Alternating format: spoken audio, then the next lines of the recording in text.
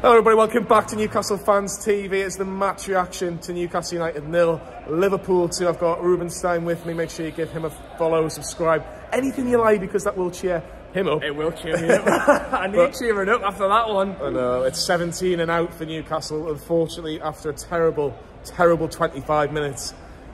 Basically, the game was over as Liverpool won by 2-0. Look, Eddie Anderson came out of the cold. He was starting in midfield. Isaac, Saint-Maximin, Almiron. I thought Newcastle actually started really well. I thought it started really bright. And if Newcastle kind of made that last pass on Saint-Maximin, there's a lovely pass through to Miguel Almiron. If he can just get a better touch and fire it in, Newcastle go 1-0 up, but it wasn't to be. I thought Liverpool scored on basically against the run of play, Rob.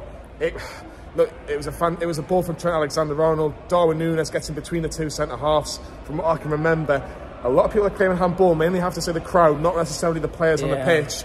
But Robbie, as soon as he gets a chance, he buries it, which is unlike Darwin Núñez this season. Mate, going into this game, we knew it. As much as Liverpool aren't playing great right now, they've got quality players. Like, they've paid 100 million for Núñez. I know he started very slow in this Premier League, but good player.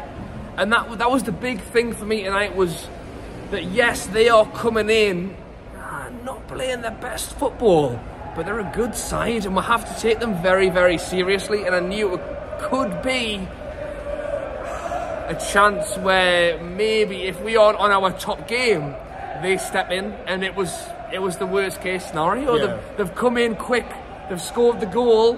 We're looking around going, who's going to sort it?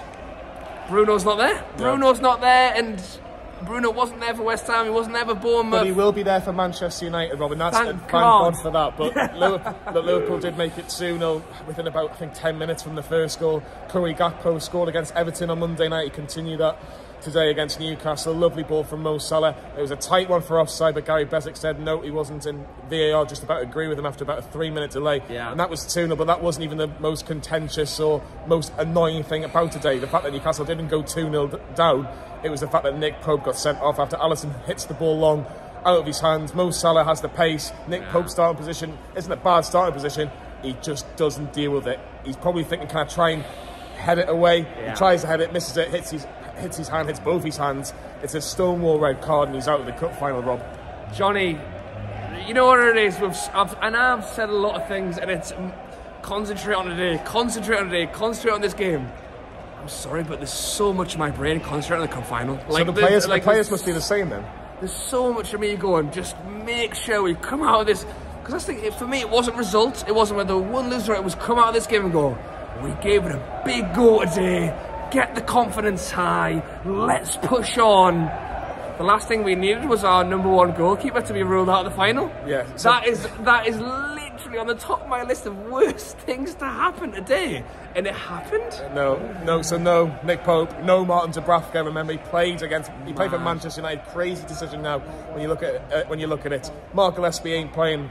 Not going to be Carl Darlow. He's on loan at Hull City. It's going to be Loris Karius. Swing low, sweet Karius will be the song if he doesn't concede a goal. He could play one game for Newcastle United, Loris Karius. A hero. He could play one game for Newcastle in his entire career, but could be a legend. That's how much of a big deal it could be. But look, half-time came out, and Saint-Maximin had a chance just before half-time. His shot, well saved by Saint-Maximin by Alisson Becker, sorry, tips it onto the crossbar. Newcastle had a big chance. Saint-Maximin again, I thought him and Isaac played really, really well considering the circumstances, and Isaac had a chance just over the crossbar. But Rob Callum Wilson, 10 minutes to go, has a shot saved after Anthony Gordon plays him through. After that, you kind of knew it was, if any chance of getting a point, that was it. Yeah, this is it. Second half, I thought we played way better. Second half, we were a much better side, but I think a lot of that was the fact that Liverpool were already winning 2-0, and they went, you know what, we've kind of won now.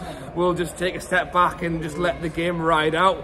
We had our chances in the first, we had them in the second. We didn't take any of them, and that's a big thing for a lot of the games we've played recently, and that's not just the last few without Bruno. That's something that we've struggled with this season. It's when we'll get the chances, we've got to take them. We've got to take them, and when we lack that little bit of cutting edge, lack that little bit of something, you've got to put the ball in the net. Yeah. And unfortunately, it was another one of them games. It was one of those games, but it's ended. Newcastle United 0, Liverpool 2. It is Manchester United in the Carabao Cup final next week. everybody will forget about this. Everybody forget about it. When we go to Trafalgar Square on the Saturday night. Everybody forget about this on the Sunday if we can get that win and end the trophy drought. From myself and from Rob, we'll see you all very soon.